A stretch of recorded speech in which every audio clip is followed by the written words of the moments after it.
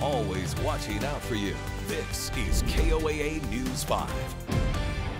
Good Tuesday morning. I'm Bree Groves with your News 5 update. And today does mark day 7 of Patrick Frazie's murder trial. Frazee accused of killing his ex-fiancee Kelsey Barrett.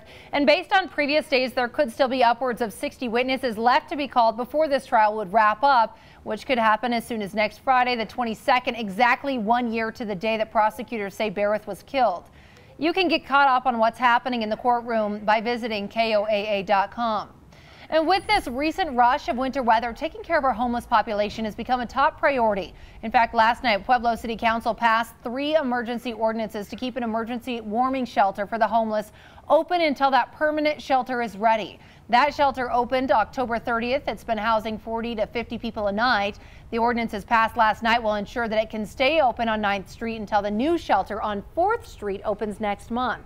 And now for your forecast with meteorologist Sam Schreier. Hey, today we are definitely looking at a cold start to the day. So just kind of that brutally cold morning, but the afternoon will get so much better through time. Cold front comes at us Wednesday in the afternoon, but the nice thing about Wednesday is we'll actually feel pretty good up until like 2-3 o'clock, because after that the cold air will come and it'll chill out. We'll feel it more so Thursday, and then the next chance for some precipitation or rain, snow, wintry mix is on Saturday evening. Today, temperature trends are in the 20s, 40s, and 50s. Now, Pueblo is going to go warmer than Colorado Springs. We usually do by at least a few degrees. Springs will probably hit that high temp a little closer to 2 o'clock.